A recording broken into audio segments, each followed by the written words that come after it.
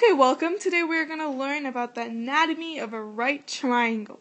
So when you look at the word right here, it says anatomy, kind of reminds you of a science class and dissecting, and today that's what we're going to be doing. We're going to be dissecting a right triangle and talking about what it is. And this is kind of like a prerequisite to some further lessons on the right triangle, such as the Pythagorean theorem, which we'll do on the next video. So let's get started on the dissection of our right triangle. So what is a right triangle? A right triangle is a triangle, and it's not faced right, although many times it is facing the right, but it could be faced this way as well.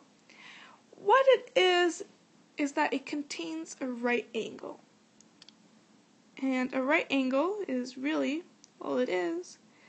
So it's an angle that measures 90 degrees, as shown here. Now, what's important about a right triangle is that two of its sides are perpendicular to each other. So if we look at a bigger right triangle, which I'm going to draw here, this is a massive one. And right here is my right angle. Then these two sides, which are shown right here, are perpendicular to each other. That's why they form this right angle right here. What's important about these two legs right here is that they have a specific name. They are called legs. So these two things right here, they're called legs. And these legs can be found because they form the right angle right here, right? You see they're forming the right angle. But what's an easier way to identify them, in some cases at least, is that they're the shortest sides. This is the first shortest side, this is the second shortest side in the triangle. And these are called the legs. Now there's another side, as you can see, that's still shown in black, and that is called the hypotenuse, right here. This is called, let me try to find a marker that I can write with.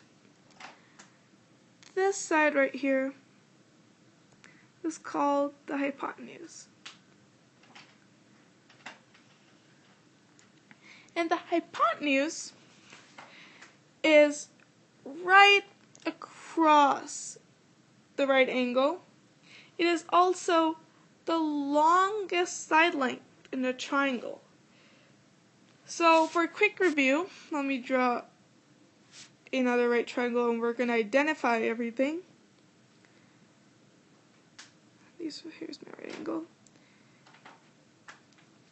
This side, actually let's go with this side first just because it's easier. It's the shortest side.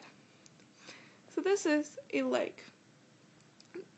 And it's also part of the right triangle. Right angle, I mean. And this side is the second shortest side. And it's also the part of the right angle because these two sides right here form the right angle. So this is also another leg. So we can write this as leg number 1 and leg number 2. And this side right here is the longest side. And it's also right across the right angle. So it is called the hypotenuse.